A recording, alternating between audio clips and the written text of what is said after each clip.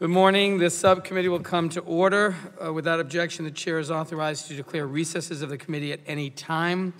Good morning and welcome to today's hearing on the impact of forced arbitration on the fundamental rights of hardworking Americans and our system of laws. I now recognize myself for an opening statement.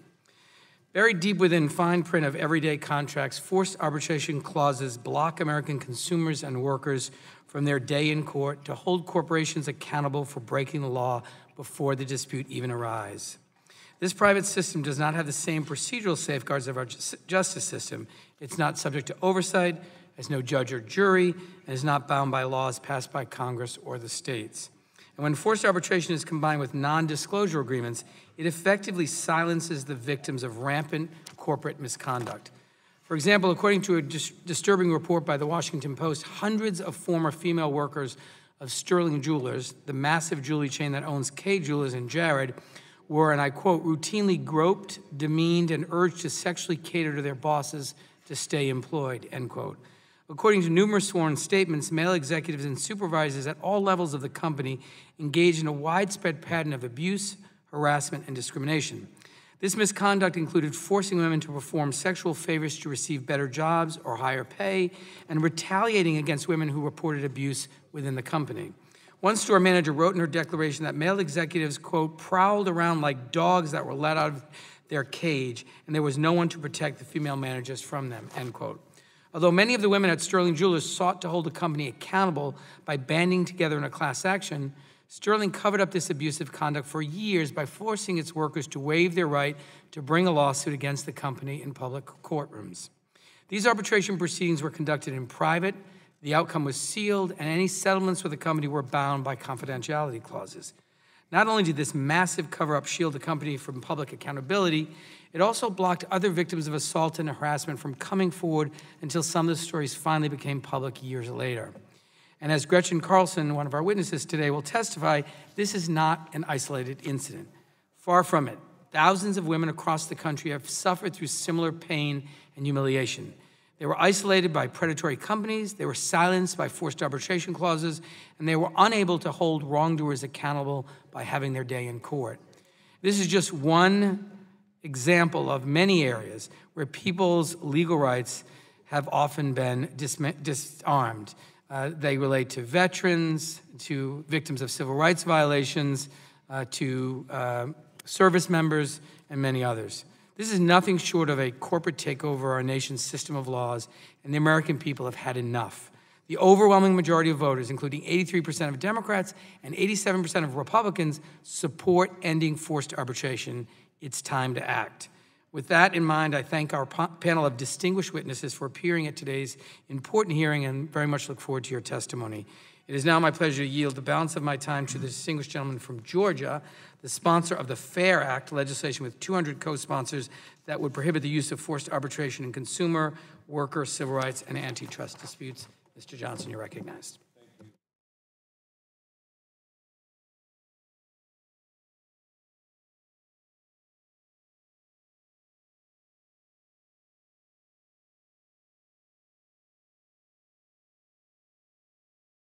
When the pre-dispute arbitration clause is unenforceable in certain employment, consumer, and civil rights cases.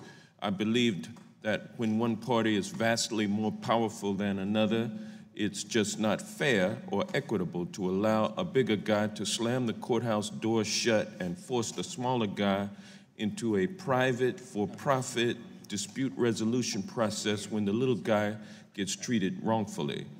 Corporations and employers love forced arbitration because most of the time they win. They get to choose the arbitrator, the rule of law does not necessarily apply, and there is no right to appeal the decision. In arbitration, the deck is stacked against the person and in favor of corporate interests. The Federal Arbitration Act was meant to apply to businesses of equal bargaining positions, but today the U.S. Supreme Court is allowing corporations and employers to force consumers and workers to sign away their ability to file suit in court and have their cases decided by a jury of their peers, or to join a class action lawsuit. This is unfair and it's wrong. That's why Congress needs to pass the Forced Arbitration and Justice Repeal Act, which has 201 co-sponsors. As the horror stories about forced arbitration continue to affect millions, Americans are realizing how they're being tricked and they're starting to fight back. My bill would help restore the right to the courthouse for Americans everywhere and restore fairness to our justice system. I thank the panelists for being here today, and with that, I yield back to this chairman. I thank the gentleman. It is now my pleasure to yield to the distinguished gentleman from Wisconsin, the ranking member of the subcommittee, Mr. Sensenbrenner, for his opening statement. You'll hear a different view from me.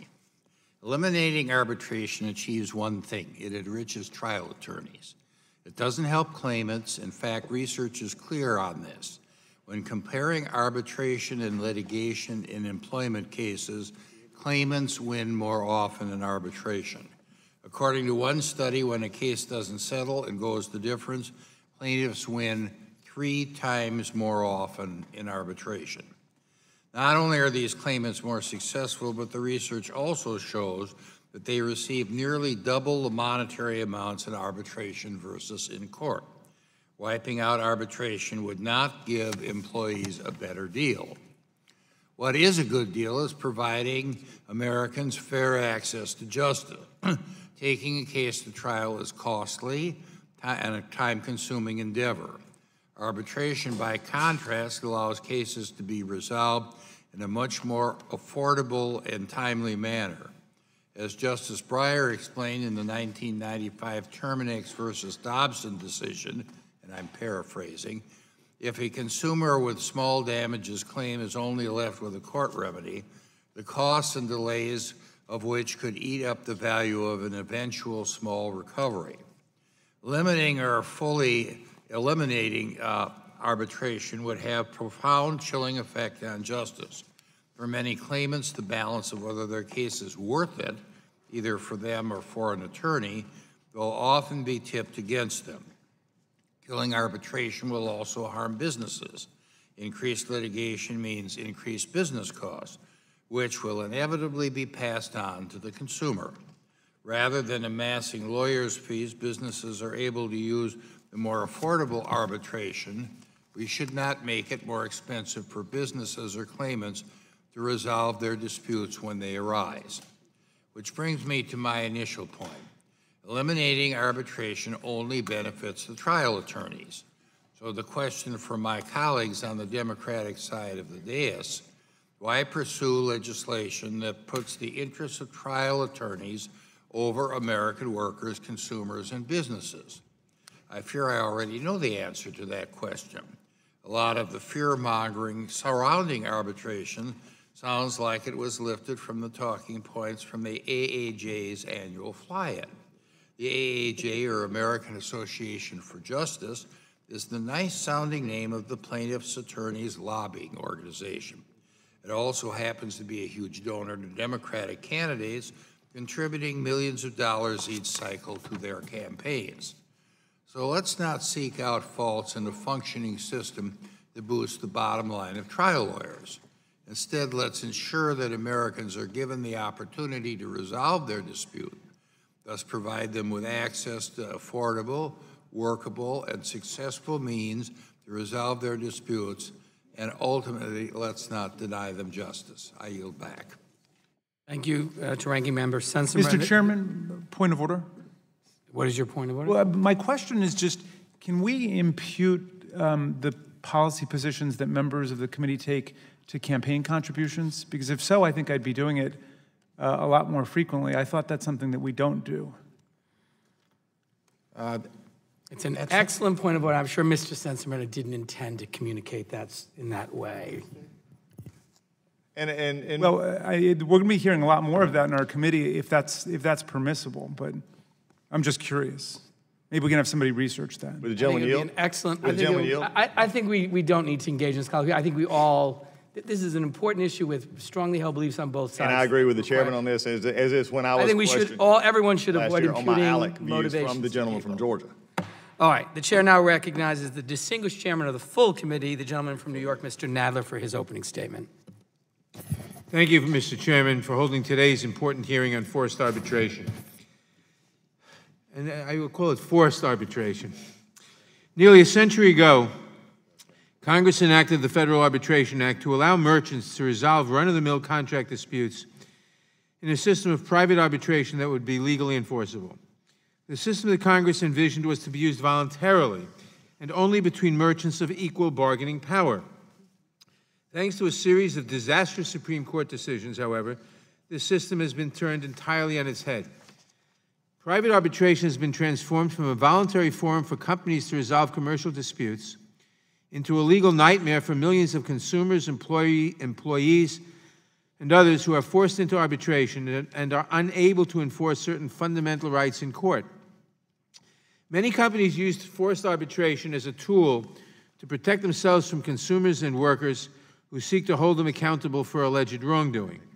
By burying a forced arbitration clause deep in the fine print of a take-it-or-leave-it consumer and employment contracts, companies can evade the court system where plaintiffs have far greater legal protections and hide behind a one-sided process that is tilted in their favor. For example, arbitration generally limits discovery, does not adhere to the rules of civil procedure, can prohibit class actions, and almost always does prohibit class actions, may have no right of appeal, and the proceedings, and often even the results, must stay secret. For millions of consumers and employees, the precondition, whether they know it or not, of obtaining a basic service or product, such as a bank account, or a cell phone, or a credit card, or even a job, is that they must agree to resolve any disputes in private arbitration. That means that their ability to enforce civil rights, consumer, labor, and antitrust laws are subject to the whims of a private arbitrator who is not required to provide plaintiffs any of the fundamental protections guaranteed in the courts, and whose further employment may depend on how good a reputation he has among the commercial class as ruling in their favor. We have a bedrock principle in this country, and that is that all Americans deserve their day in court. We make a mockery of this principle, however, when we allow individuals to be stripped of this right and to be forced into private arbitration proceedings without the safeguards our judicial system affords. Yet that is where we find ourselves today. This problem began in earnest in the 1980s with a series of Supreme Court decisions that misapplied the clear legislative intent of Congress and dramatically expanded the ability of companies to limit the rights of consumers and workers through forced arbitration. In 1984, the court granted corporations the right to enforce arbitration clauses even when state law rendered them void. And strikingly, in 1985, the court allowed arbitration proceedings to be used not just to settle contracts, but also to interpret laws enacted by Congress that implicate fundamental rights. Justice Sandra Day O'Connor criticized the Supreme Court's decision allowing arbitration clauses to preempt state law as a form of judicial revisionism that is, quote, unfaithful to congressional intent, unnecessary, and inexplicable, close quote.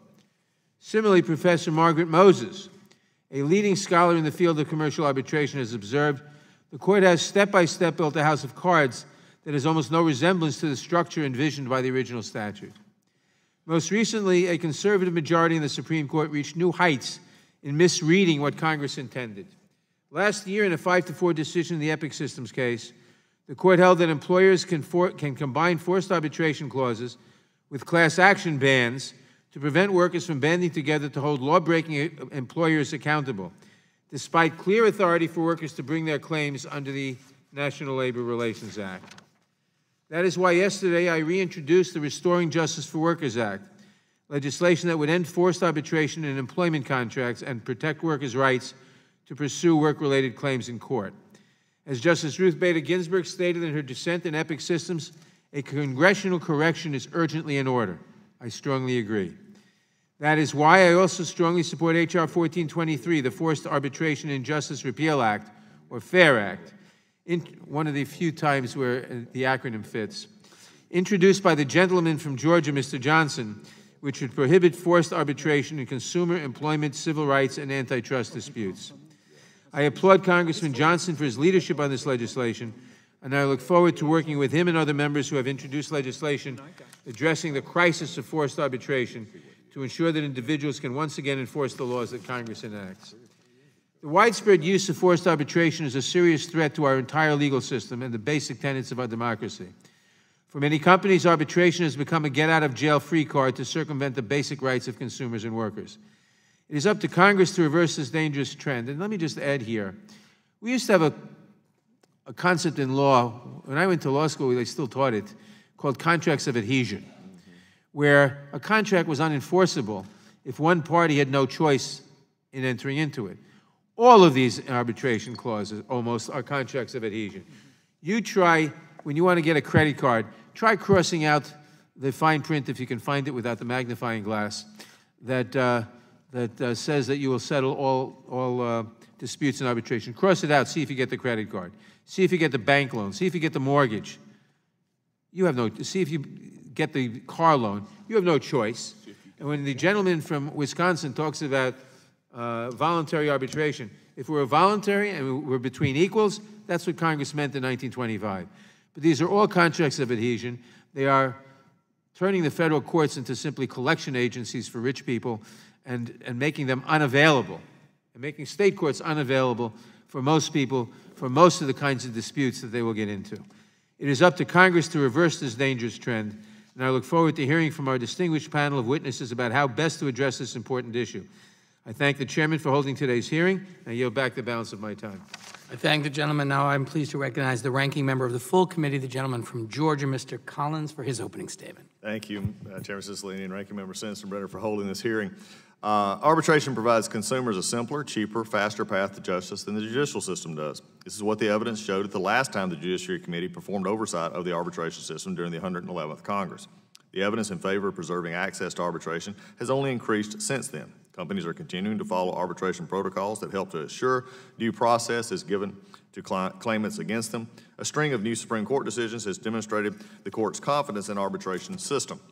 And the Consumer Financial Protection Bureau's 2015 study of arbitration highlighted problems consumers would face if they had no access to arbitration. This is the Consumer Financial Protection Bureau's study, but instead had to rely on flawed judicial class actions.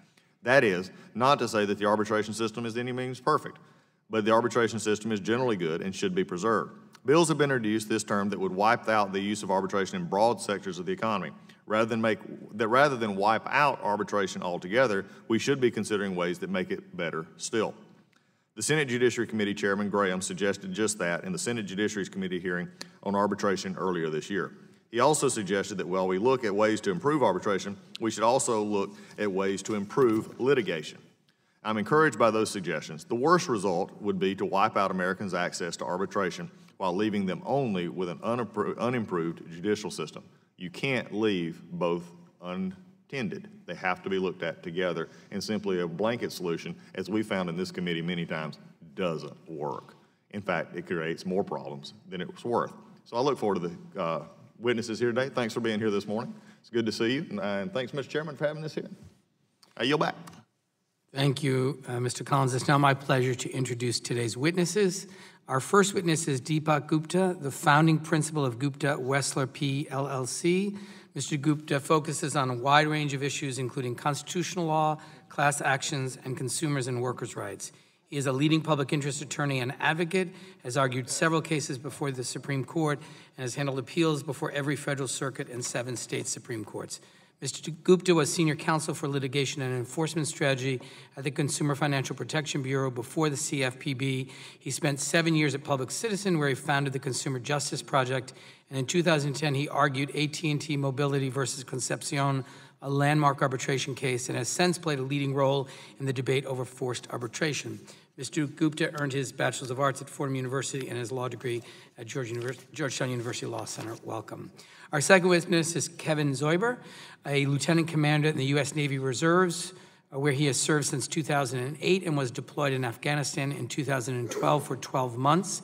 As the lieutenant commander, Mr. Zoiber is responsible for the manning, training, and mobilization readiness of a 130-member information warfare unit. Since 2016, Mr. Zoiber has been a fierce advocate for stronger employment and reemployment rights for National Guard and Reserve members under the Uniformed Services Employment and Reemployment Rights Act, USERRA. Mr. Zoiber earned his Bachelor of Science degree in Business and Finance from the University of Southern California's Marshall School of Business. Welcome. Our third witness is Gretchen Carlson, an acclaimed journalist, best-selling author, filmmaker, and advocate. Ms. Carlson hosted The Real Story and co-hosted Fox and Friends for more than 7 years on Fox News. In 2016, Ms. Carlson was forced out of Fox after her workplace harassment complaint became public, and has since focused her energy on advocating for important legislative changes to protect sexual assault and sexual harassment survivors. She has written 2 New York Times bestsellers and has been recognized by the New York Women in Communication, the National Organization for Women, and the YWCA of Greater Los Angeles for her advocacy work.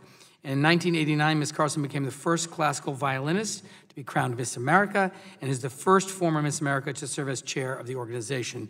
She received her Bachelor of Arts at Stanford University and serves as a national trustee for the March of Dimes. Welcome. The fourth witness on our panel is Phil Goldberg, managing partner at Shook, Hardy & Bacon, LLP. As co-chair of Shook's Public Policy Group, Mr. Goldberg has more than 25 years of experience addressing liability-related public policy and public affairs issues. His specialty is tort and product liability theories and defenses, and he regularly speaks at judicial and attorney conferences regarding liability issues. Mr. Goldberg has filed amicus briefs with the Supreme Court, the U.S. Court of Appeals, and state courts at every level, and his scholarship has been cited by the Supreme Courts of New Jersey and Rhode Island. He was admitted to the American Law Institute in 2001, and in 2019 was named special counsel to the Manufacturers Accountability Project. He received his Bachelor of Arts from Tufts University and his law degree from the George Washington University School of Law. Welcome, Mr. Goldberg. Our fifth witness is Andrew Pincus. Mr. Pincus is a partner at Mayer Brown, LLP, with a focus on briefing and arguing cases before the Supreme Court and other appellate courts. He has argued 29 Supreme Court cases and has been the co-director of the Yale Law School Supreme Court Clinic since 2006, providing pro bono representation in 10 to 15 Supreme Court cases each year. Prior to joining Mayer Brown, Mr. Pincus served as General Counsel of the United States Department of Commerce from 1997 to 2000, and as an assistant to the Solicitor General to the Department of Justice from 1984 to 1988. He received his Bachelor of Arts degree from Yale University and his JD from the Columbia University School of Law. Welcome, Mr. Pincus. Our final witness is Professor Miriam Gillis, who has been the Paul Verkiel Chair in Public Law at the Benjamin Cardozo School of Law since 2003. Before being appointed to this chair, Ms. Gillis served as an associate professor and lecturer of law at the Benjamin Cardozo School. She has taught courses on civil procedure, products liability, complex litigation, and contracts. Additionally, Ms. Gillis sits on the boards of both the Justice Resource Center and Public Justice, where she is an executive committee member of the Class Action Preservation Project. She received her Bachelor of Arts at Harvard College and her law degree from Yale Law School.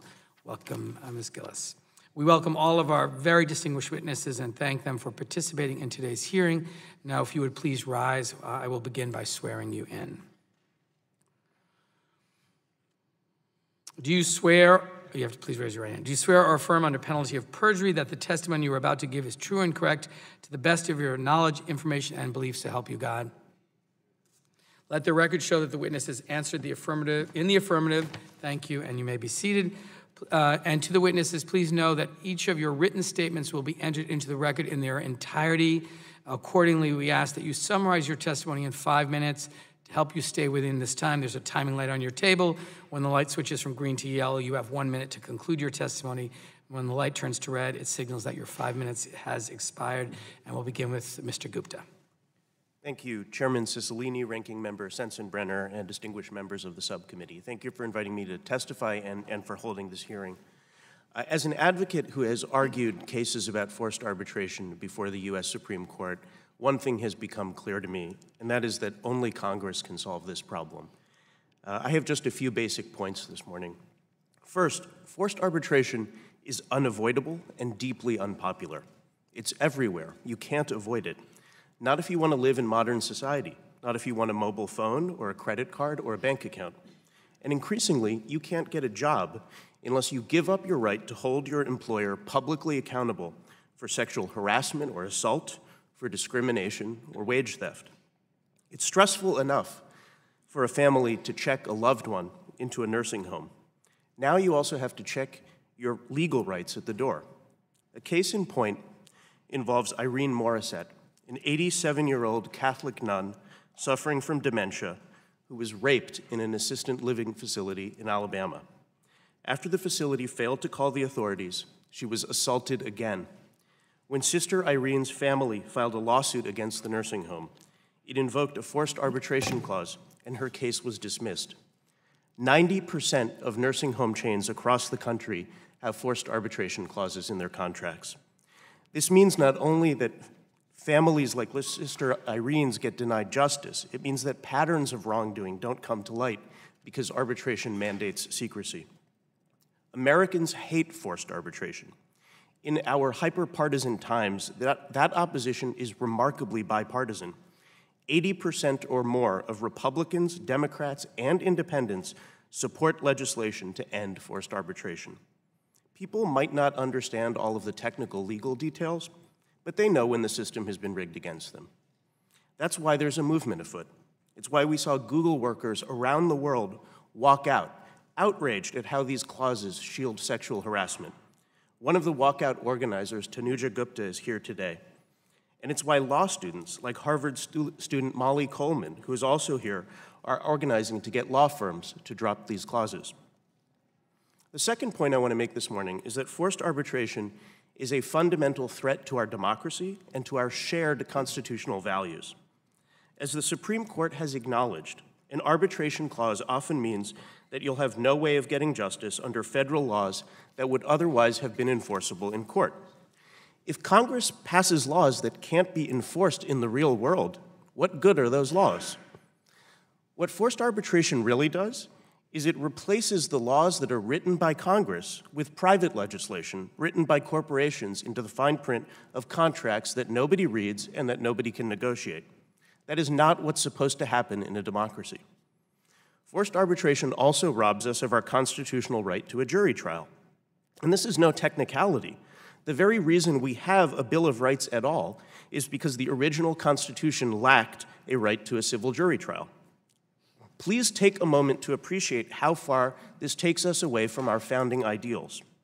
John Adams once said that representative government and trial by jury are the heart and lungs of liberty. Without them, he said, we have no other fortification against being ridden like horses, fleeced like sheep, worked like cattle, and fed and clothed like swine and hounds. He might have been talking about forced arbitration.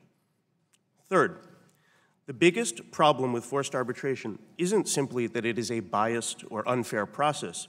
It's that it kills people's claims entirely. If you remember only one thing from my testimony, I hope it's this. Forced arbitration does not do what its proponents say it does. It does not channel claims into some alternative system that is better, faster, or cheaper at resolving disputes. Instead, it makes sure that most consumers' and workers' claims simply disappear. And one way to see this is to ask what consumers actually get out of arbitration. Of the hundreds of millions of consumers that interact with banks and other financial companies, how many do you think won affirmative relief on claims of $1,000 or less in arbitration? In a 2-year period, for the nation's leading arbitration forum, that number was just 4. Not 4 million, not 400,000, not even 400, just 4. Contrast that with the tens of millions of consumers who received more than $2 billion in cash relief through the litigation system. These numbers expose the arguments on the other side as a bad joke. Based on this kind of comparison, we can recognize forced arbitration for what it is, a mechanism that quietly transfers giant amounts of wealth from poor to rich. Thank you. Thank you. The chair now recognizes Mr. Zerber for 5 minutes. Chairman Cicilline, Ranking Member Sensenbrenner, and other distinguished members of the committee, thank you for the opportunity to testify today.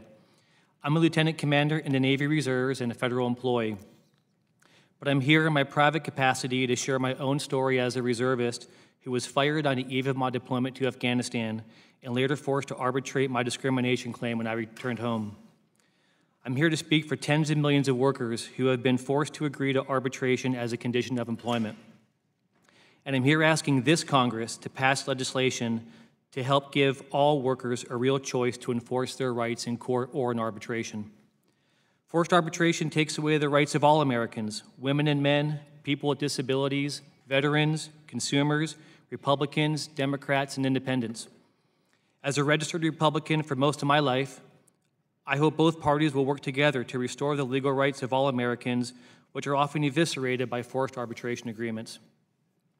I'm very grateful to you, Chairman Cicilline, for your leadership in holding this hearing and your efforts to protect service members from forced arbitration. Your bill, the Justice for Service Members Act, would simply clarify that service members cannot be required to arbitrate their employment claims under USERRA, the federal law that guarantees civilian employees can take military leave and later return to their jobs. I also want to thank Chairman Nadler for his leadership with the Restoring Justice for Workers Act, and Congressman Johnson for sponsoring the FAIR Act, and other members of this committee for your support with these important bills. In 2008, I joined the Navy Reserves to fulfill my lifelong dream of serving my country. One challenge all reservists face is balancing their military and civilian careers, as many members of Congress know personally. Unfortunately, I learned the hard way that some employers do not support their reservist employees. In July 2010, I was hired by BLB Resources, a federal contractor in Irvine, California. I worked hard, helping BLB grow from a staff of 18 to over 90 employees. 6 months into my tenure, BLB asked me and other employees to sign an arbitration agreement as a condition of keeping our jobs. Like other employees who needed their jobs to make ends meet, I felt that I had no choice but to sign. In November 2012, I received orders to deploy to Afghanistan for 12 months. On my last day of work, my colleagues greeted me with a standing ovation. My office was decorated with camouflage netting and navy-colored balloons. Cards and gifts were stacked on my desk. At noon, BLB held a surprise party in my honor, where 40 coworkers gathered to wish me well on my deployment. There was even a large cake with an American flag decorated in red, white, and blue with the inscription, "Best wishes, Kevin." Around 4:45 that same afternoon, I was called into a meeting in the HR department where I was fired and told my position would not be available to me after my deployment. The shock of being terminated on the eve of my deployment to a combat zone created an unimaginable amount of concern and anxiety about how I would support myself and my family when I returned home. That is exactly why Congress enacted USERRA, so that no service member who was asked to leave their job to fight for our country would ever have to worry about fighting for their job when they returned home. When my deployment ended in 2014, I tried to enforce my USERRA rights in federal court. But BLB moved to compel arbitration, and the district judge told me I had to arbitrate my case. The Ninth Circuit later upheld that ruling because it felt that USERRA's text was not clear enough in banning forced arbitration. Thankfully, my story did not end there. In 2017, when I asked the Supreme Court to hear my case, 20 members of Congress from both parties filed an amicus brief asking the court to uphold Congress's intent that USERRA bars forced arbitration. Although the Supreme Court declined to hear my case, bipartisan members of Congress have expressed support for legislation to end forced arbitration for service members and veterans in cases like mine. I hope that this Congress will act to protect service members, veterans, and all Americans from forced arbitration. Arbitration takes away so many rights that make our legal system fair. The right to an impartial judge and jury, a public and transparent forum, fair and consistent procedural rules, and a meaningful right to appeal. For me, the choice is easy. I prefer my day in court. Others may prefer arbitration. But we all should get to make this choice freely and only after a dispute has occurred. As a service member, I try to remember that our service is not for ourselves, but for every American. And in my view, no American should be denied the choice to enforce their rights. Thank you. Thank you very much. And now turn to Gretchen Carlson for 5 minutes.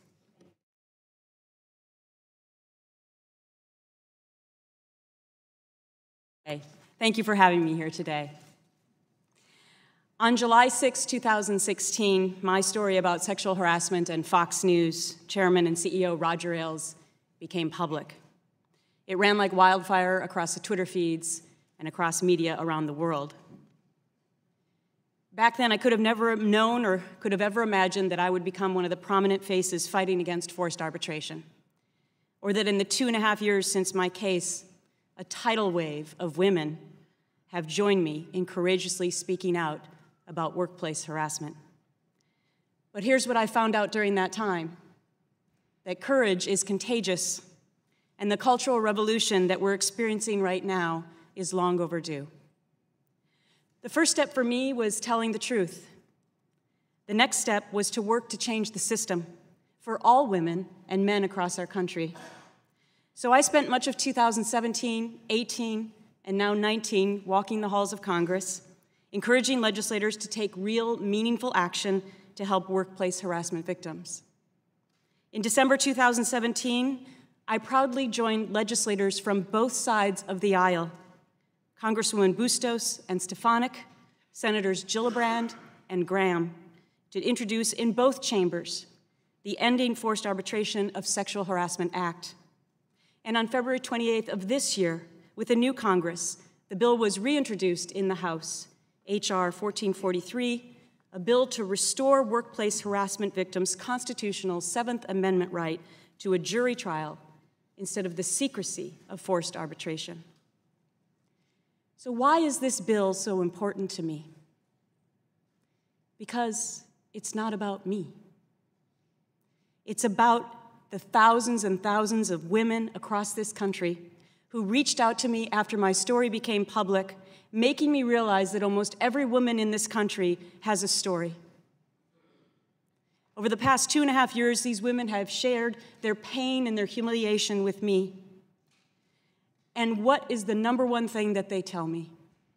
That they have been mostly silenced, because that's what forced arbitration helps to do. And it turns out that silencing all of these women in our country ends up being the harasser's best friend. Hypothetically, here's what happens to a woman being harassed on the job when she finally decides to muster up the courage to come forward. She goes to HR to complain, and if she has an arbitration clause, and she likely does, the HR rep may do this. Phew. No one will ever know about this. Her case is promptly thrown into the secret chamber. In arbitration, she'll find out there are limits on discovery, the evidence gathering, limits on witnesses. There are no appeals. In many cases, the company even picks the arbitrator for you. It's called repeat business. In the process, she'll probably be blacklisted, demoted, and fired from her job. She may get a paltry settlement, but our woman will probably never work again. No one else at her place of employment will know what happened to her. And worst of all, the perpetrator gets to stay on the job because nobody knows about it. The whole process is secret, and that person is free to harass again and again. And I ask you today, what is fair about that? Sadly, that hypothetical story is not unique. For years, this happened at American Apparel. The chairman there was finally thrown out, the president of the company, but they all had arbitration clauses. Same thing with 180 women who've reported being sexually assaulted at a company called Massage Envy. You heard about Sterling Jewelers earlier from the chair. So none of us expect to start a new job and get into any kind of dispute like this. I know I didn't. So many Americans, they sign these forced arbitration agreements, they don't even know what they're signing or what the ramifications are with regard to their constitutional rights. But to be silenced after simply having the guts to come forward, that is unjust. That is un-American. Now we're seeing the effects of people saying enough is enough. After we introduced our bill in 2017, Microsoft decided to take arbitration clauses out of their employment contracts. Then Uber, Lyft. Then after the Google walkout, Google, eBay, Airbnb, Facebook, Vox Media, etc. So it turns out that courage is not only contagious, so is action, and the voices of workers across this country. So now it's time for us, in a bipartisan way, to come together and stop the silence. Let's do something together as a nation for our women, our men, and our children. Thank you. Thank you, Ms. Carlson. The chair now recognizes Mr. Goldberg for 5 minutes. Thank you, Chairman Cicilline, Ranking Member Sensenbrenner, members of the committee. Thank you for your invitation, for allowing me to testify here today. It's a particular honor for me to be here and before this committee. 20 years ago, I worked for Member Steve Rothman, who served on this committee, and I hold this committee in incredibly high regard as I do the civil justice system. I'm now a partner at the law firm of Shook, Hardy & Bacon and a member of the American Law Institute. And since 2015, I have been the director of the Progressive Policy Institute Center for Civil Justice. At PPI, we believe that the civil justice system is a public good. It is a keystone of American economic and political liberties because it is a forum where aggrieved individuals and businesses can peacefully resolve disputes. But unfortunately, we also recognize that it has its limitations and that it can be abused. And as is customary, today the views I express are my own. A major reason why pre-dispute arbitration agreements are common today is because they provide these goals of peaceful, quick, and conclusive dispute resolution, often better than the civil justice system for many claims. It didn't escape me that the title for this hearing is about the erosion of the civil justice system. And Mr. Chairman, the frustration has been that the civil justice system has been eroding for several decades. It has become more expensive. It has become less responsive to real people in many cases. And pre-dispute arbitration agreements are increasingly filling those voids because it provides real people the ability to obtain meaningful redress, particularly with modest claims that are below the threshold for which someone can get a lawyer, or where relationships are at stake, that they want to maintain those relationships after the dispute is resolved. Overall, people have found pre-dispute arbitration agreements more efficient because they have streamlined rules and less formal. They're less costly. The defendant often pays the costs and attorney's fees in many situations. Timely, you can get resolution in months rather than years. It's less adversarial than civil litigation. And the results, they're not all or nothing like civil litigation, but they focus on what's fair. And the Supreme Court has said the process must be reasonable and fair. And trust me, courts will throw out unconscionable pre-dispute arbitration agreements. For some, agreeing ahead of time to avoid the high costs and the high stakes of prolonged litigation can make the difference in the choice to pursue justice. Otherwise, those injuries will go uncompensated and unaddressed, and the defendant will be held unaccountable. This is particularly important in modest consumer, employment, and business disputes. If it's just you as an individual and you have one of these more modest claims, there's no access to justice. Lawyers now generally do not take cases that have a value under $100,000, and the Minnesota Task Force recently concluded it's closer to $200,000. And if the claim is below this threshold, a pre-dispute arbitration agreement is the only chance at redemption. Sometimes disputes can be brought as class actions, but as this committee has heard time again, the class actions are notoriously bad at real redress for real people in these types of claims. The resolutions, particularly in these areas, focus on lawyers' fees, coupon settlements where you have to buy more of the defendant's products, side prey awards to third parties of which the victims get nothing, and redemption rates are anemic, not surprisingly. Generally between 1% and 4% of people participate when they're in a class. A lot of class action settlements, real people get nothing or they get practically nothing. And the latest abuse is this no-injury litigation where you have lawyers sort of dreaming up speculative ideas on how to sue companies, and there's no plaintiffs that are actually aggrieved. Pre-dispute arbitration agreements are also important where relationships matter. Litigation is highly contentious and expensive, and for many people, it is completely undesirable. You have the risk of ruining important relationships, not just with the defendant, but with colleagues, business partners, and customers, even when a company takes significant measures to protect employees from retaliation. So if you believe your benefits were wrongly calculated or you were unfairly denied a promotion or a raise, what does the average worker do if they want to stay at that company? If they don't have a pre-dispute arbitration agreement and they're scared off by the civil litigation system, then that's not good for anybody. It's not good for the companies who want to provide their employees with a good, safe place to go to work, and it's not good for the employees who just want to put in an honest day's work and be able to go home and spend time with their families. Finally, litigation has become subject to too much abuse. It is no longer providing plaintiffs and defendants with access to justice. Discovery battles are incredibly expensive. Lawyers are skilled at inflaming juries and escalating awards and exploiting weaknesses in the civil justice system.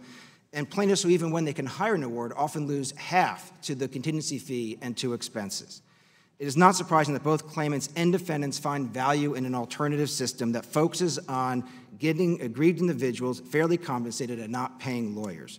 But these benefits cannot be achieved unless they're agreed to beforehand, because once a dispute arises, all that gets thrown out the door.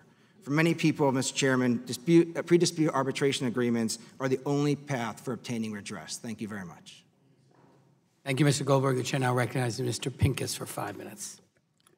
Thank you, Chairman Cicilline, Ranking Member Sensenbrenner, and members of the subcommittee. It's an honor to appear before you today to present the views of the U.S. Chamber Institute of Legal Reform. ILR strongly supports arbitration as a fair, less complex, and lower-cost alternative to our overburdened court system.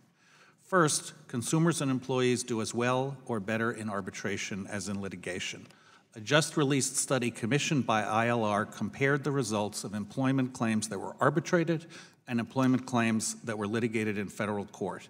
It found that the overwhelming majority, around 75%, of the employment cases are settled in both arbitration and litigation. No surprise to lawyers that most cases settle. But for the cases that were decided either by the arbitrator or by the court, employee plaintiffs won 3 times as often in arbitration compared to wins in court, 32% compared to 11%.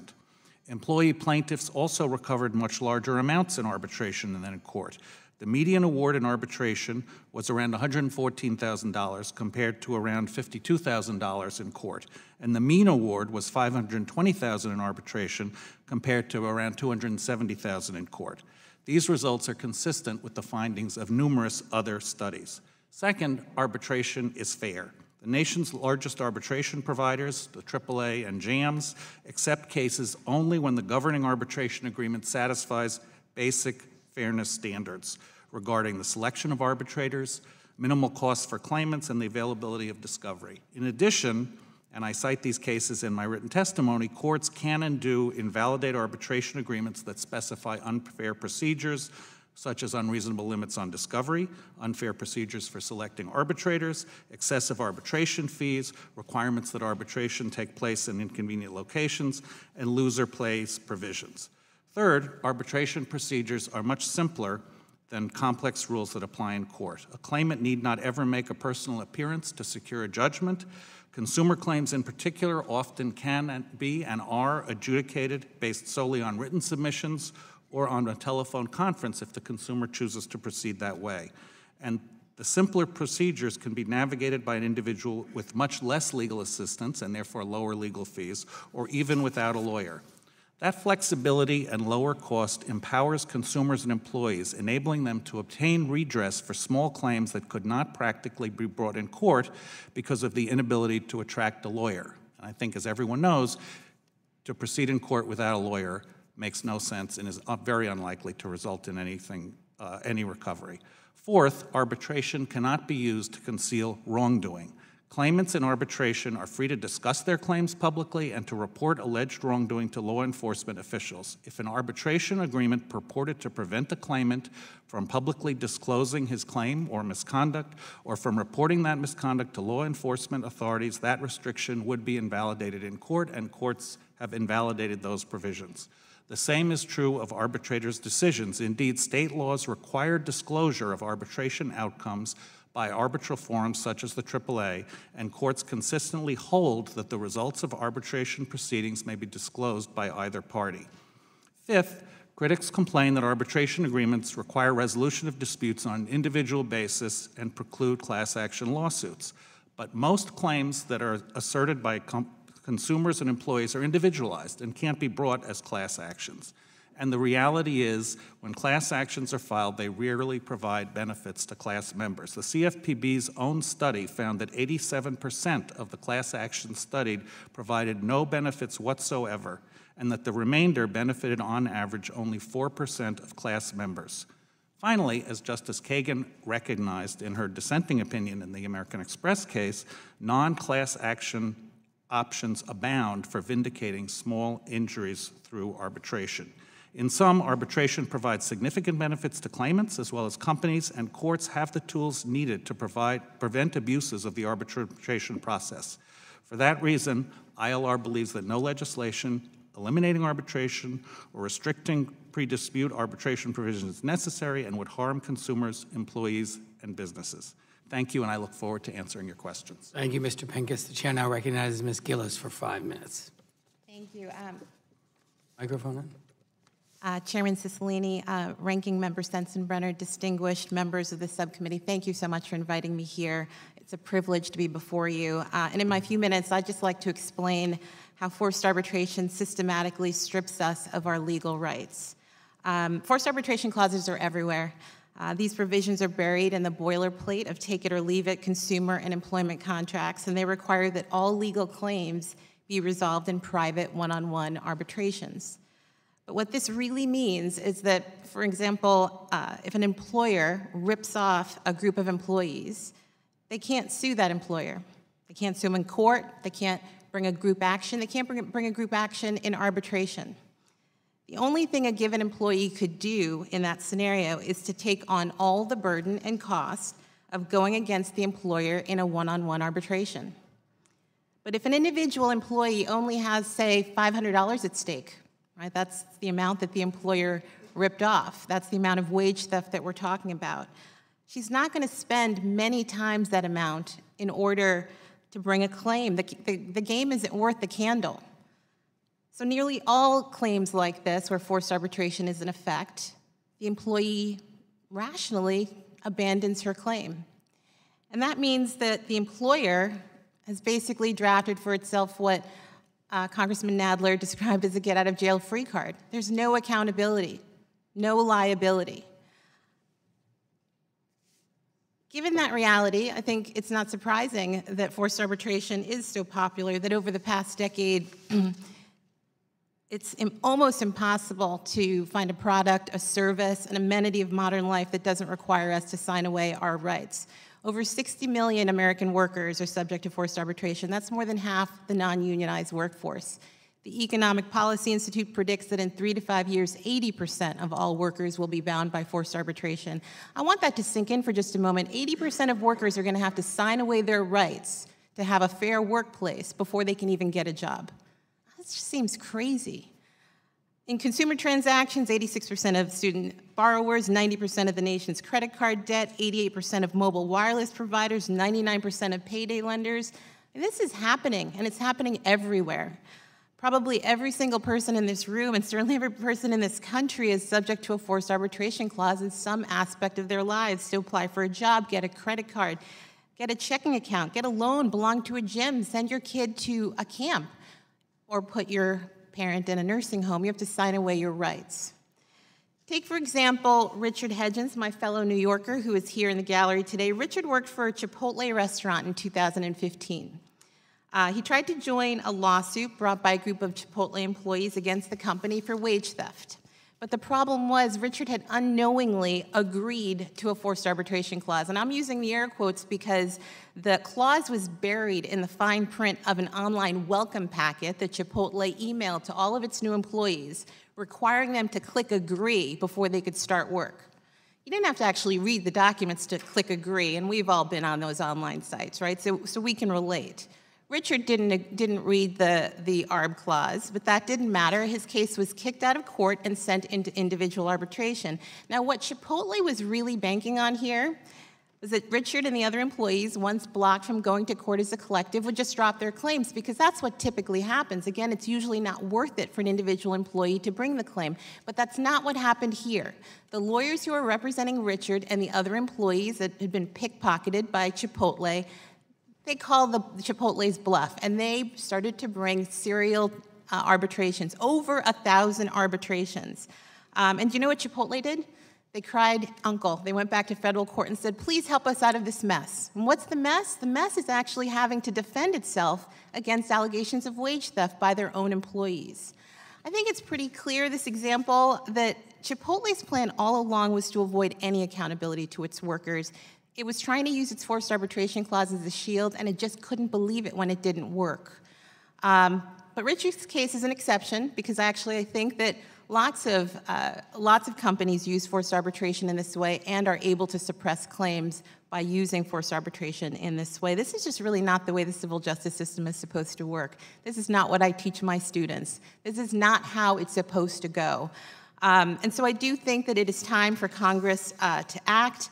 Last month, in the most recent contested decision by the Supreme Court on forced arbitration, Justice Ginsburg issued a clarion call to the Congress. She told you it's urgent that Congress act to protect the rights of employees and consumers, and I really hope you do. Thank you. Thank you, Ms. Gilson. Thank you to all of our witnesses for your testimony. We'll now proceed under the 5-minute rule with questions. I'll begin with the gentleman from New York, the chairman of the full committee. Mr. Nadler is recognized. Thank you very much, Mr. Chairman. Professor Gillies, Congress has enacted laws to protect American workers from discrimination, wage theft, and unsafe workplaces. But these laws are ultimately meaningless if employers are able to sidestep accountability for breaking these laws by funneling workers into an arbitration trap that is expensive, time-consuming, and secretive.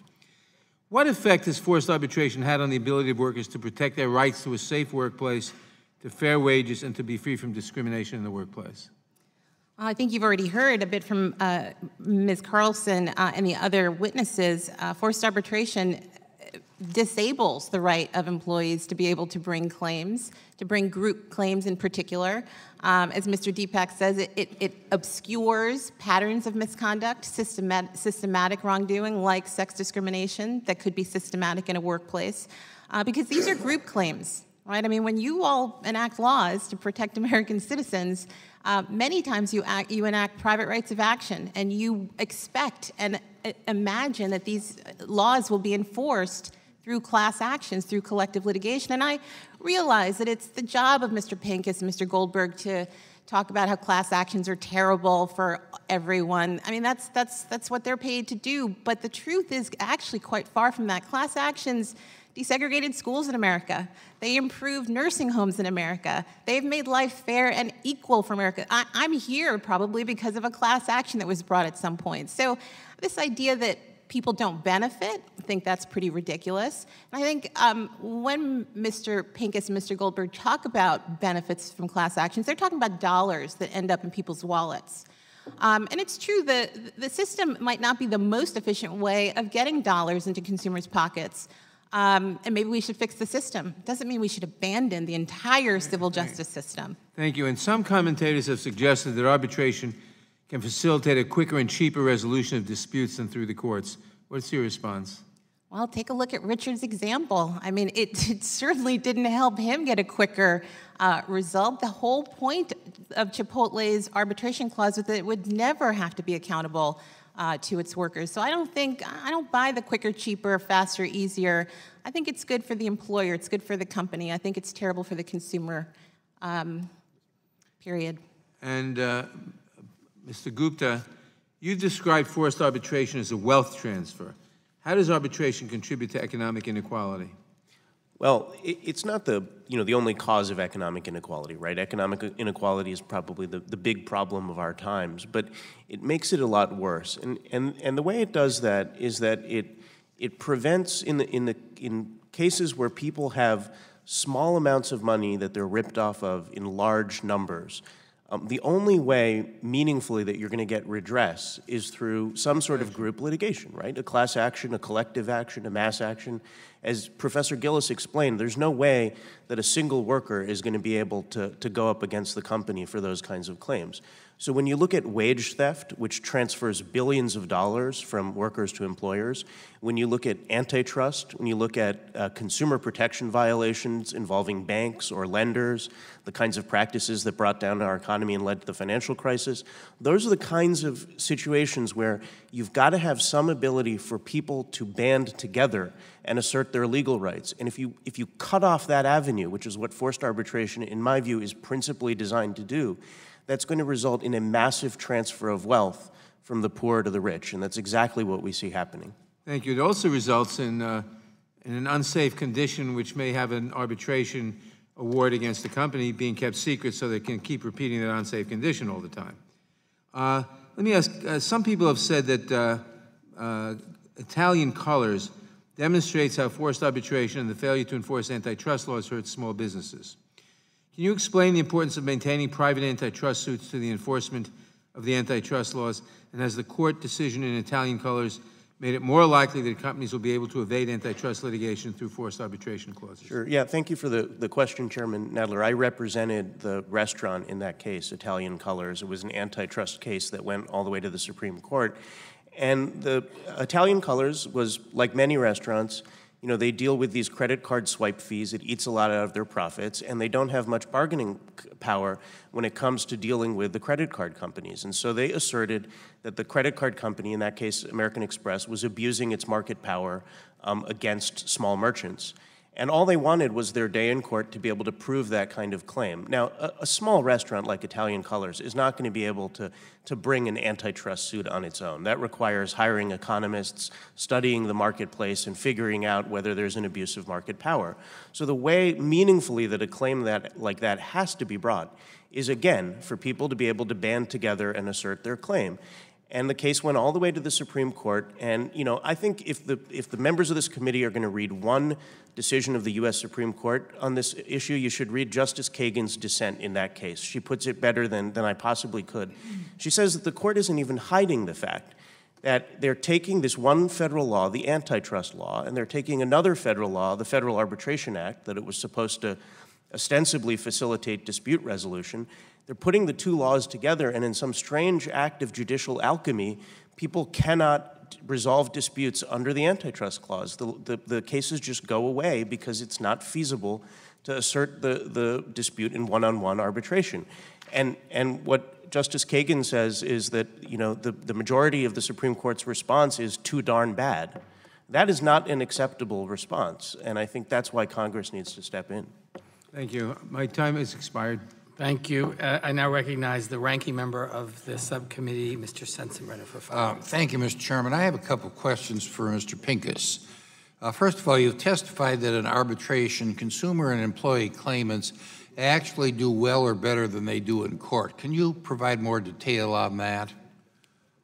Certainly, and I think there's one sort of idea being propagated here is that if a claim goes into arbitration, somehow it either disappears or the company automatically wins. As the study of employment claims that I referenced in my opening remarks shows, employees do better in arbitration than they do in court, and they win a substantial number of cases. Another study of nursing home claims found that in nursing home claims, the average, again, comparing claims in arbitration, claims in court, the average recovery was only $3,000 apart. There are numerous other studies that I've detailed in my prepared testimony that show when you compare like claims in arbitration to like claims in court, arbitration claimants do as well or better. Okay. You also have suggested that consumers and employees need access to arbitration because too many of their claims cannot practically be brought in court, and that's largely because the amount in dispute is relatively low. And can you explain that in more detail? Certainly. As Mr. Goldberg mentioned, studies show that to get a lawyer, a claim has to be substantial. There's a debate, $60,000, maybe $200,000 at issue.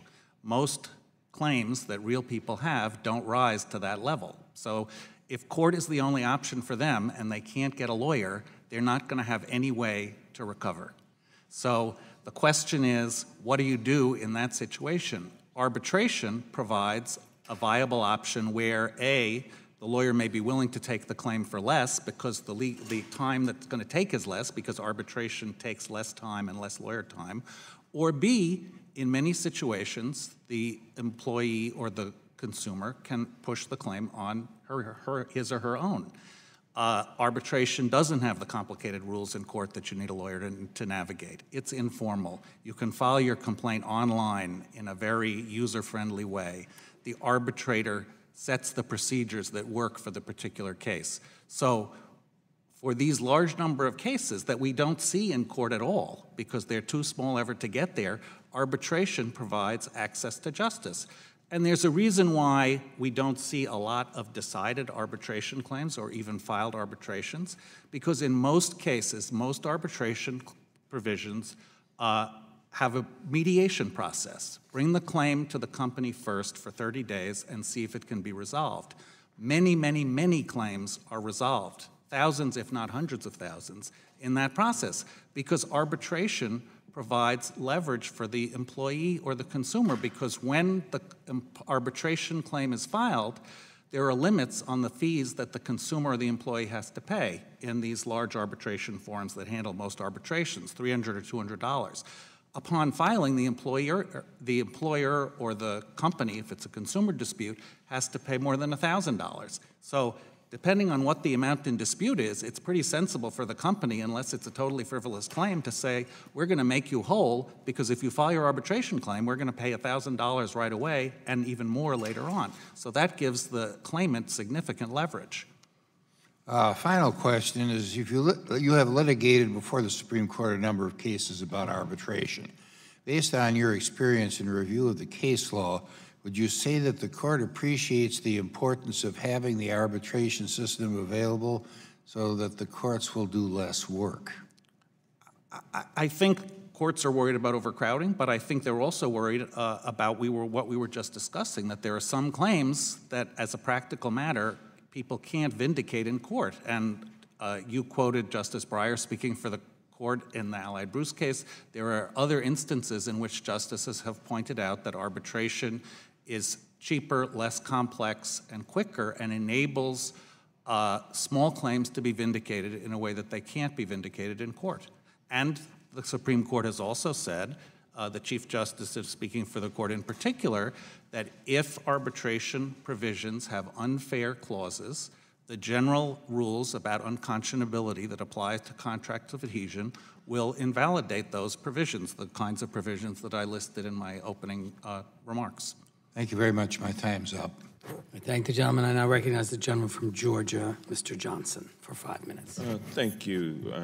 Again, thank you for the witnesses being here. Thank you for your testimony. Mr. Ziober, thank you for your service to the nation. That must have been a heck of a day to be honored by your fellow employees in such a way that you described. I was touched with that kind of celebration and seeing you off. And that must have been a high point in your life. And then to less than a few hours later, to be smacked in the face with a bat and told that when you come back, you won't have a job. And then, Ms. Carlson, thank you so much for your courage and your sense of wanting to give back to the community and give back to people, particularly women without a voice, who suffer silently in the workplace, undergoing what must be, I'm a man, so I don't really know what you have to put up with, but millions of women around this country having to put up with a climate and a culture of sexual harassment. My heart goes out to you, and I want to thank you so much for your courage in sticking with this. Mr. Pincus, you mentioned that the arbitrator often sets the procedure to accommodate the needs of the parties. Correct? Yes. And in fact, there's really no requirement that the arbitrator be trained in the law. No requirement that the arbitrator be a lawyer or a judge. Is that correct? I think it depends on the arbitral forum. Yeah, it depends on the So I think a lot of claims. And there's no requirement, though. There is a requirement that the arbitrator be fair and that the arbitrator be capable of rendering a fair decision. There's certainly no requirement if the arbitrator gets to select the procedure that there's no requirement that the rules of procedure apply. No requirement that there's a need for the rules of evidence to apply. No need for there to be an adherence to the rule of law, in other words, statutes or case law that has decided similar issues. Isn't that correct? No requirement. There's no. Well, there's no requirement that particular rules apply, but there is a requirement that there be a fair opportunity to obtain discovery and that the rules applied be fair.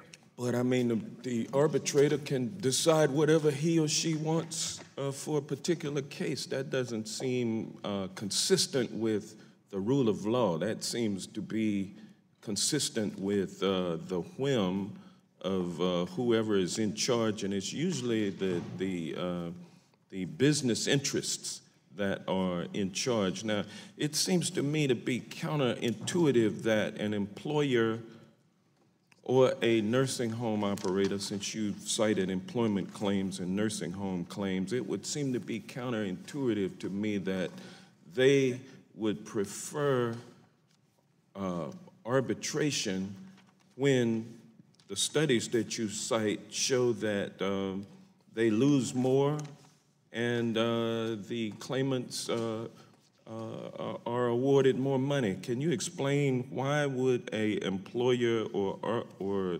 nursing home operator prefer arbitration when the outcomes are worse than going to court? Because the lion's share of the costs of a litigation are paying lawyers. And well, the legal fees are... Most of those lawyers are defense lawyers, are they not? Well, there are defense lawyers and there are plaintiffs' lawyers. Because, yeah, I mean, but most defense lawyers don't like arbitration because they make less money. Well, but the corporate lawyers are charging, what, $950 an hour these days, and then the corporation that's paying them, like the NRA, gets a chance to write off the expense of paying the lawyer who is a member of the same country club that they are. I mean, you know, but the poor claimant who has a $500 claim, I mean, most lawyers don't want to get a percentage of that, and they know that it's going to take at least several hours to adjudicate the case. So the $500 claimants get left out, but the $100,000, $200,000 claimants, Mr. Goldberg, there's always lawyers willing to take those cases on a contingent fee basis. Would you not agree? The gentleman's time has expired, but the witness may answer the question. Yes, and I think you're pointing to the exact problem as to why pre-dispute arbitration provides a viable path for someone with the $500 claim who wouldn't be able to seek justice. What about the $100,000 or the $200,000 claim? There's always going to be some lawyers out there who'll take that for a percentage. That's right. I used to take them all the time myself as a private practitioner. Good little payday, but thank you. Thank you to the gentleman, and now I recognize the gentleman from Maryland, Mr. Raskin. Mr. Chairman, thank you very much.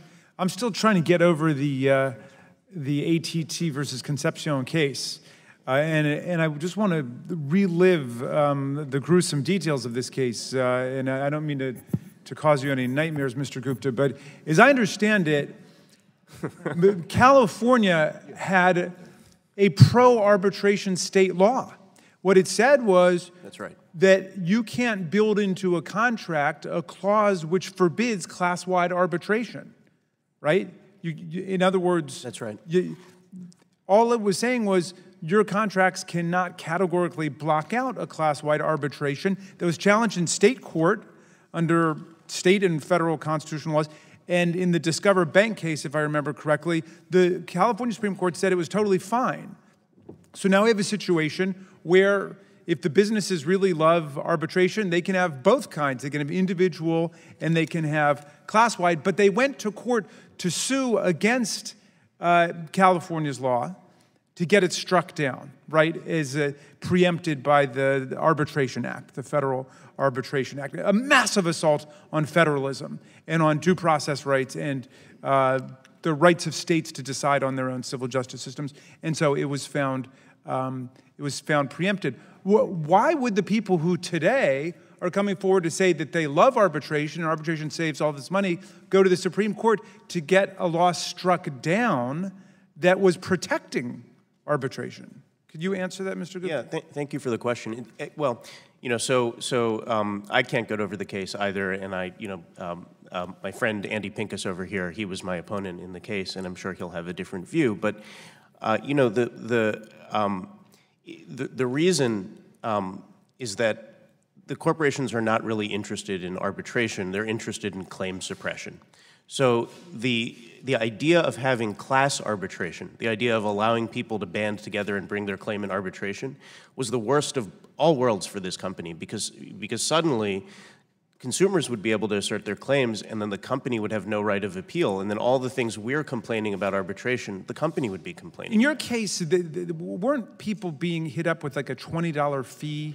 Exactly, yeah. When they bought a cell phone. So it wouldn't make sense for anybody to spend the money to get a lawyer, a couple $100 or $500, $1,000 to litigate over this $20 fee themselves. But if you banned everybody together, there were tens or hundreds of thousands of people in California. That's where a class-wide arbitration would make some sense. The state law tried to protect that, but the corporations came in and sued and said, we think that this violates our rights to subject us to a class-wide arbitration. Right, right. And all the state law was trying to do, this was general, contract law. I was surprised that Mr. Pincus mentioned unconscionability law, because the whole effort in the Supreme Court has been to get rid of the traditional tools of unconscionability that police unfair contracts. All the state law was saying is, look, you have to be able, you can't have a get-out-of-jail-free card. You have to be able to let people with these kinds of small claims, as you mentioned, band together and assert their rights. And, when you have a $30 fee on your cell phone bill, that's sort of the prototypical example of a case for a class action. If AT&T can rip everyone off of $30 and people don't have the right to band together to assert those claims, they're going to get away with it and fraud will pay. So you have to have a way to allow people to band together and assert these claims. I want to give Mr. Pincus his fair ups. I think he's my constituent, and that's the only reason I'm doing it, because I know he's got a very big platform in the world. He's a brilliant lawyer, there's no doubt, but if you could set aside all of your brilliance and your litigious cleverness and just tell us, well, why would you be taking the position today that it's a good thing for everybody to have arbitration, and yet the whole point in the Supreme Court was to destroy a class-wide arbitration? I love Maryland, but I'm a citizen of the District of Columbia. Oh, okay. Then I'm going to use my time to talk to Ms. Carlson. Then I'll give you 15 seconds, but I do have a question for her. So, well, I think the critical issue in the Concepcion case was the fundamental nature of AT&T's clause. What AT&T did was to use arbitration to create an incentive for small claims to be brought. What AT&T said is, if you bring a claim, and in our mediation process, we don't settle, and on the merits, you win even a penny more, you're going to get a minimum payment of $5,000. Your attorney's fees will be paid. That payment is now up to $10,000, double attorney's fees, and all your expert witness costs. Because what AT&T wanted to do... Okay, I got to cut you off because I only have 10 seconds left. Okay, but I will go back and read the Supreme Court argument and look for an answer in there. Okay, Ms. Carlson, if you could, just tell us quickly what happened to you in the arbitration process.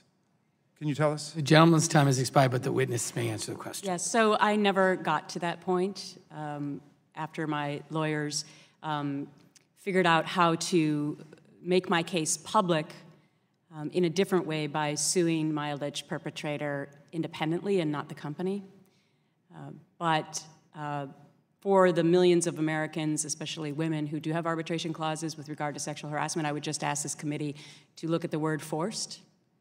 Because if you actually have a choice, then why wouldn't we let the American people do that? I see, and so it just so happened that, forgive me, Mr. Chairman, but that Mr. Ailes had the independent means. You could sue him for what he had done to you, but if you had somebody who wasn't a deep pocket like that and you had to sue your employer, you would have been forced into a dark room someplace where nothing would have ever come of it. And that is the whole problem with the way in which our country has chosen to deal with sexual harassment claims within the workplace. Because arbitration has become a tool to cover up a company's dirty laundry. Nobody will ever know about all of these women. Thank you. Now recognize the gentlelady from Washington, Ms. Jayapal. Thank you, Mr. Chairman, and I just want to say thank you to all the witnesses for being here, in particular Ms. Carlson and Mr. Ziober for, did I say that right? Ziober, for sharing your stories and your work.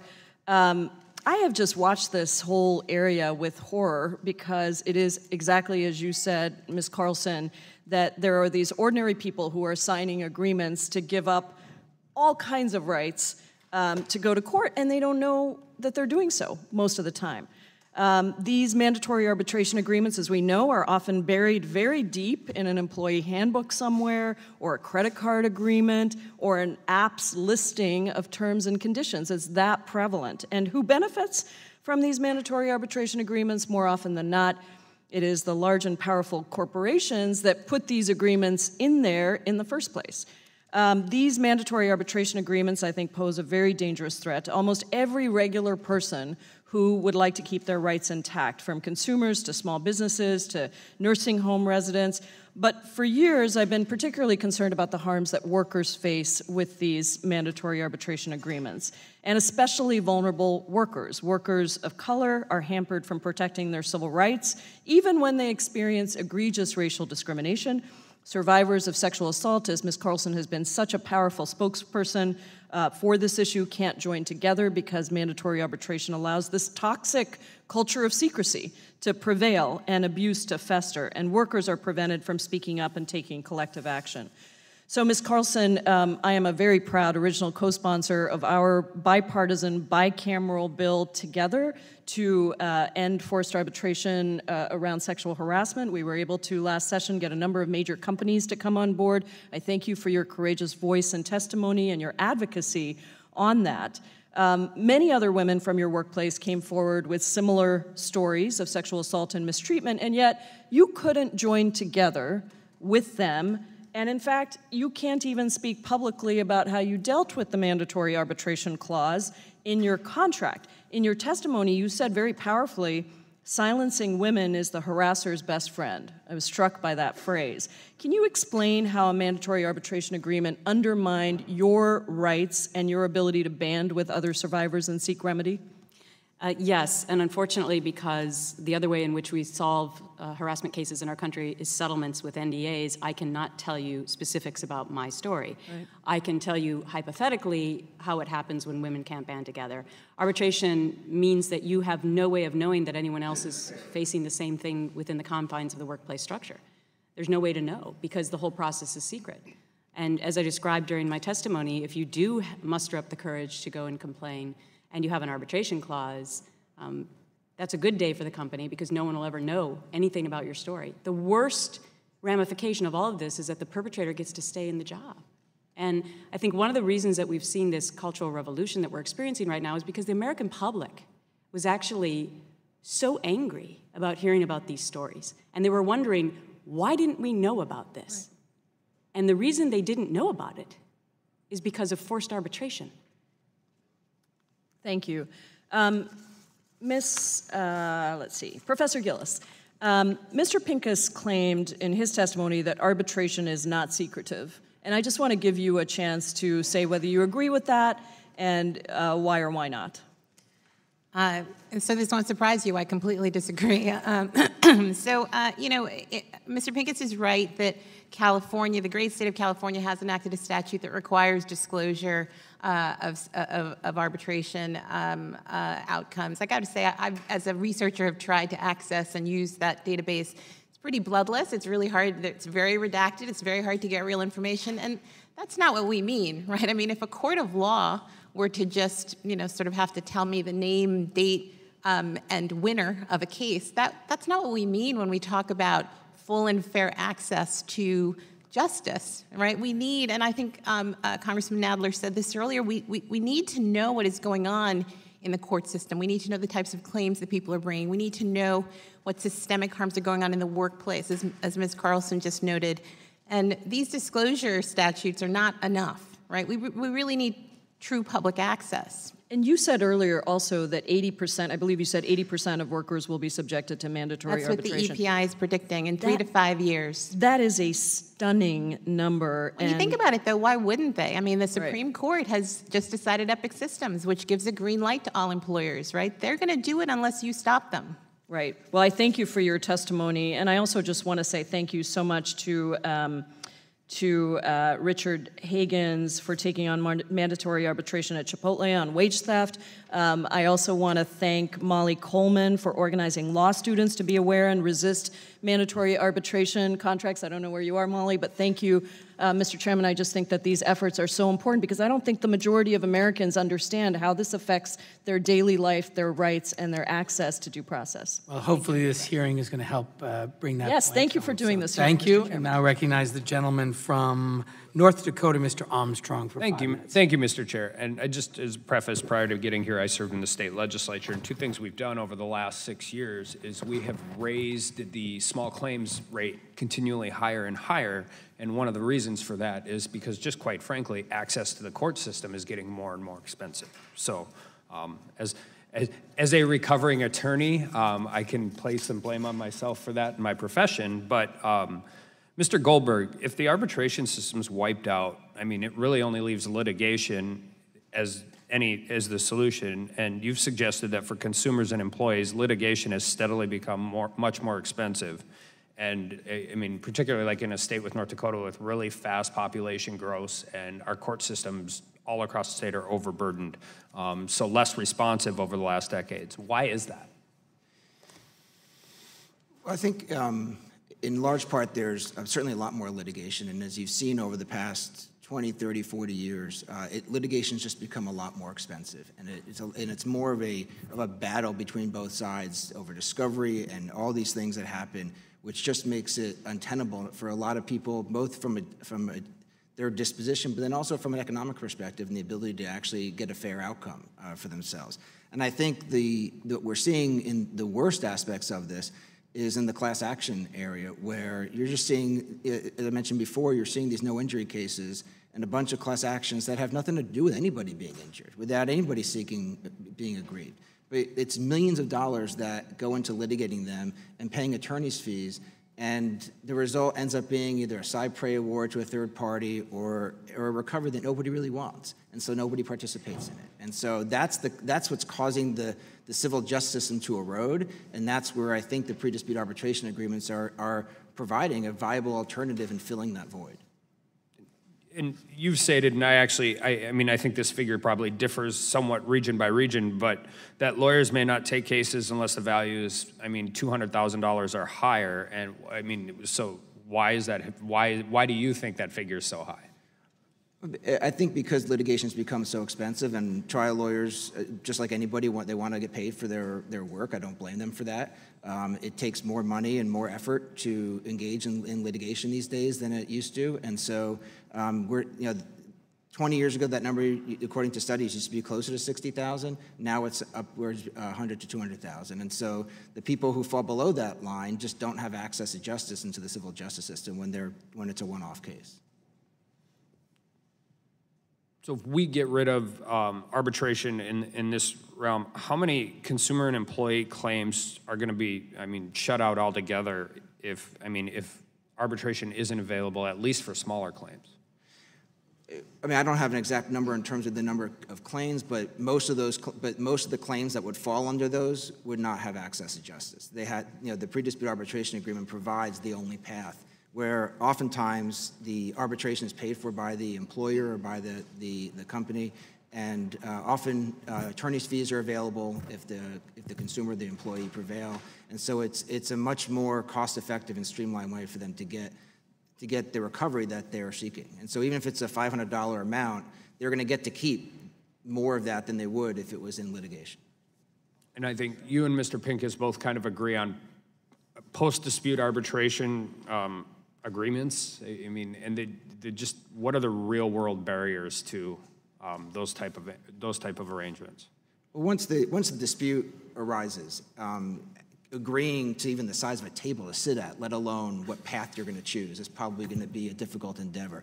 But more to the point, the incentives change. And so if it's a small dispute, if it's under that threshold we're talking about, the $100,000 to $200,000 threshold, the claimant may say, hey, I'd rather go to arbitration because that's a fairer, better way for me to get justice. And then the defendant, the company, may say, no, we're not going to arbitrate that claim because we don't have an advantage. We don't have it. It's not to our.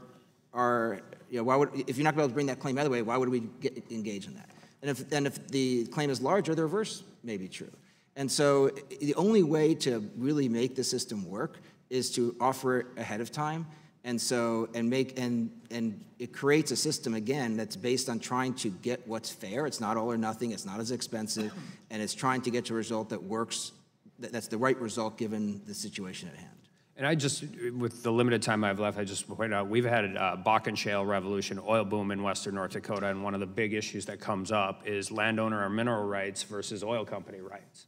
And without some of the arbitration stuff that we have done at the state level, we would dramatically decrease access for farmers in the middle of western North Dakota that just simply don't have the resources to take on a medium, small, or large oil company. So there are inverse situations where this is absolutely necessary. And with that, I yield back. I thank the gentleman, and I yield to the very distinguished gentleman from the state of Colorado, Mr. Neguse, for 5 minutes. Thank you, Mr. Chairman. I want to thank the witnesses for testifying today, in particular, Ms. Carlson and Mr. Zyber. Thank you for sharing your stories and for your courage, and certainly we're hopeful that we can help others avoid the ways in which I think employers and a variety of corporations have abused this system of forced arbitration. It's why I'm proud to be a sponsor of the FAIR Act, and I appreciate Representative Johnson and Representative Cicilline, and of course the chairman, for their leadership on this front.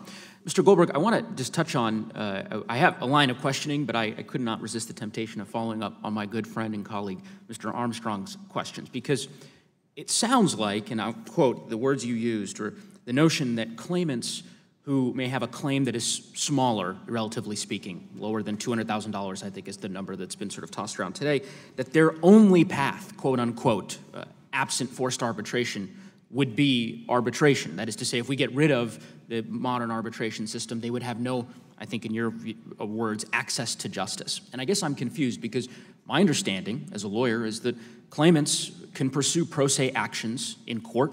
They would have to retain a lawyer, obviously, to the extent they'd like to retain one, they'd have to pay for one. But the same is true in the arbitration context. Is that right? So I'm not understanding why this argument or this notion that they have no access to justice if we remove forced arbitration as the mechanism today. You know, the civil litigation system is pretty burdensome and onerous. And well, okay, let's talk about that. So are you familiar? Hold on, I'll look at my time. You're familiar with small claims court, correct? Absolutely. I happen to hail from the great state of Colorado. We have a small claims court system under $7,500. You can go into court, you can file a simple form. Yeah, I'm sure that the same holds true in the state where you practice law. Yes. Sound about right? Yes. And you pay a small filing fee. I believe it's $31 in Colorado. Probably similar to what you pay in a small claims court in your jurisdiction.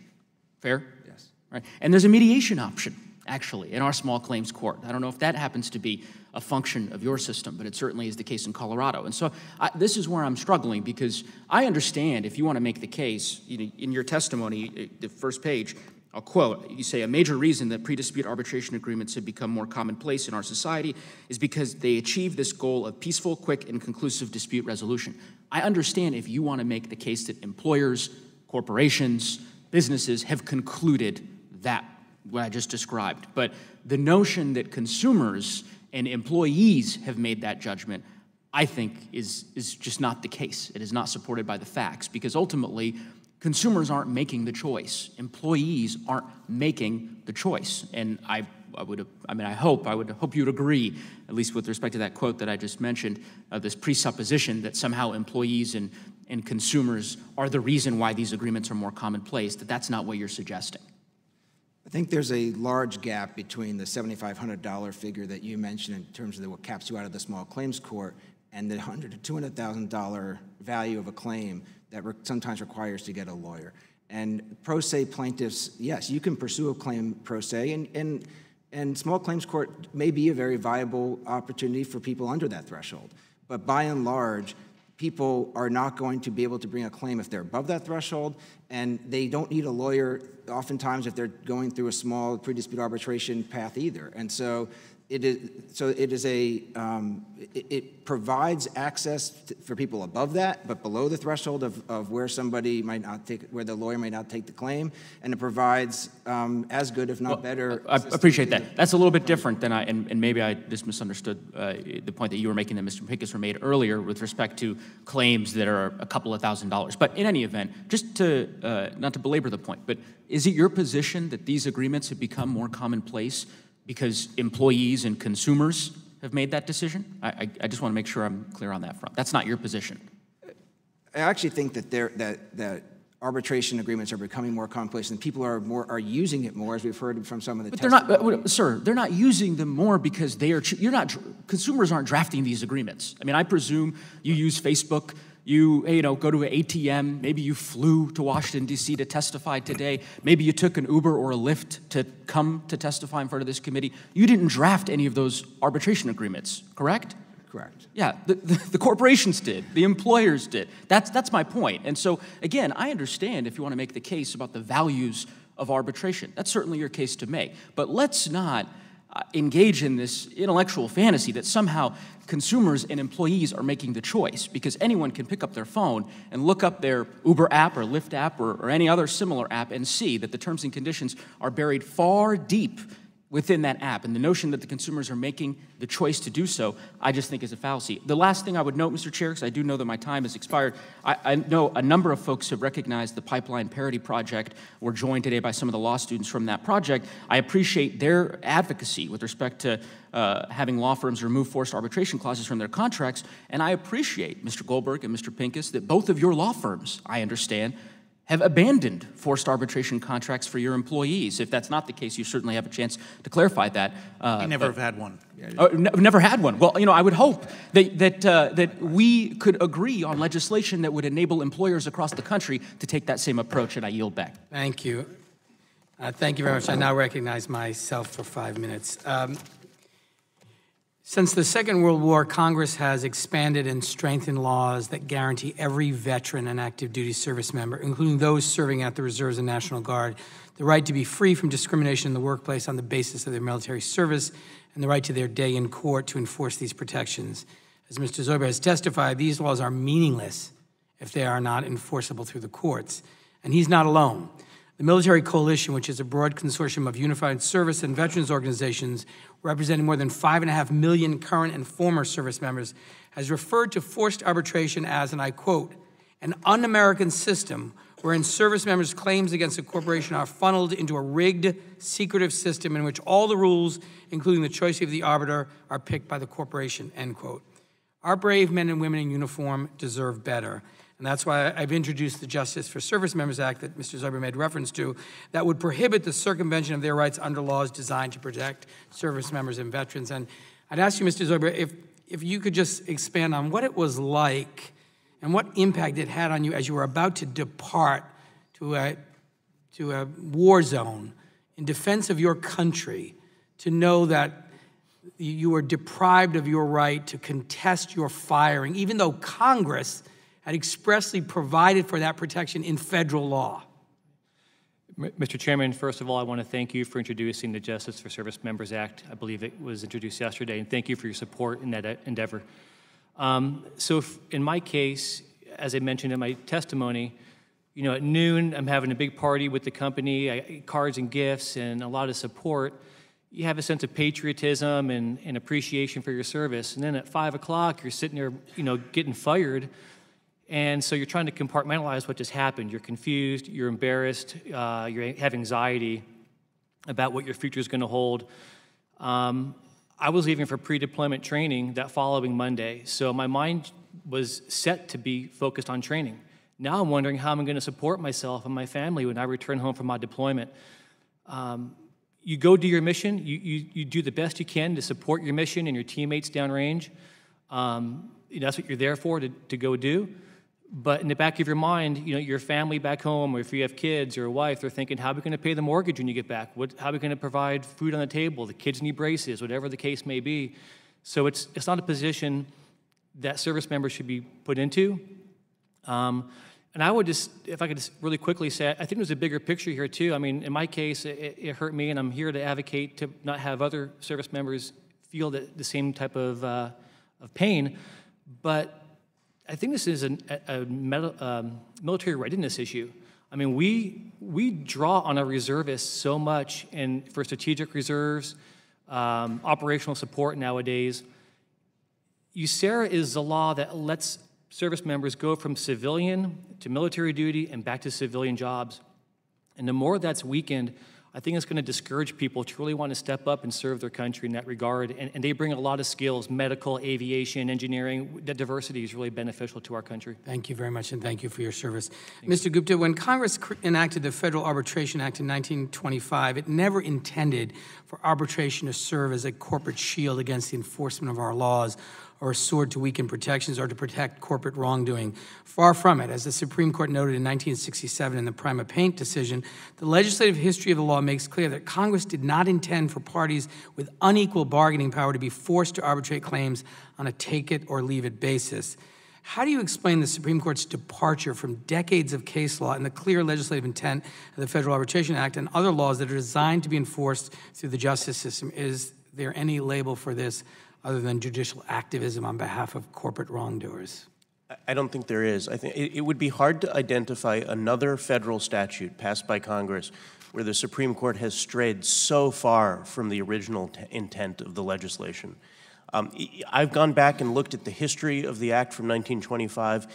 People weren't blind to the possibility of abuse. They raised these concerns before this committee, in fact. And the architects of the legislation were clear. This is about letting businesses of equal bargaining power that want to resolve their disputes out of court, letting them do that. And I have no objection to that. That makes perfect sense. But the drafters were clear. This is not about foisting this on people who don't consent through take-it-or-leave-it contracts. And in fact, Congress put in a provision, Section 1 of the Federal Arbitration Act, that says this shall not apply to any class of workers. Remarkably, the Supreme Court has read that language to mean precisely the opposite, and now it can apply to any class of workers. And so we've strayed so far away from what Congress intended in 1925, and that's why only this body, Congress, can set things right.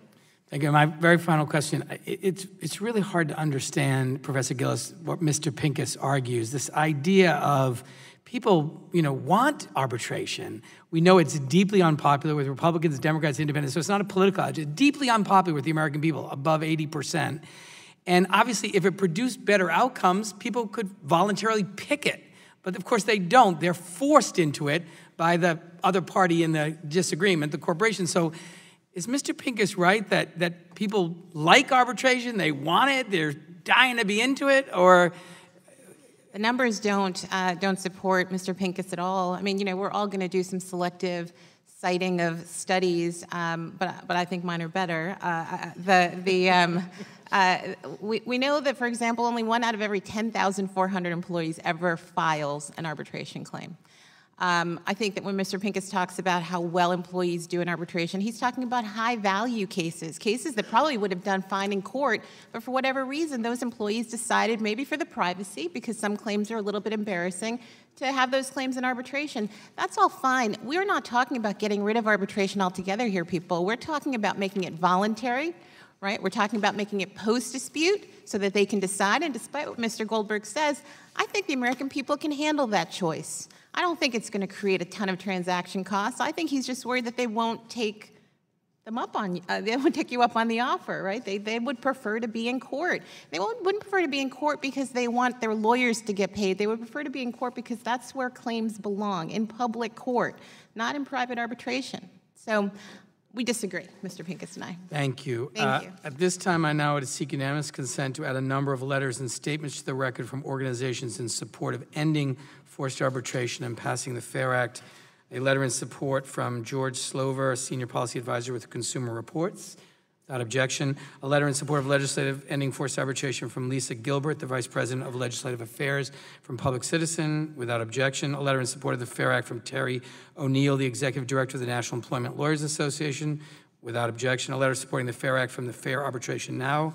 Without objection. And a statement from Alan Carlson, owner of Italian Colors Restaurant, supporting the FAIR Act. And one final thing I'd like to do before we adjourn is just take a moment to recognize several people who have traveled from all over the country to attend today's hearing.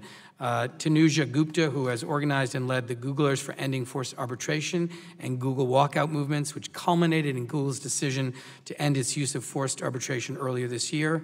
Richard Higgins, a former Chipotle employee who's also with us today.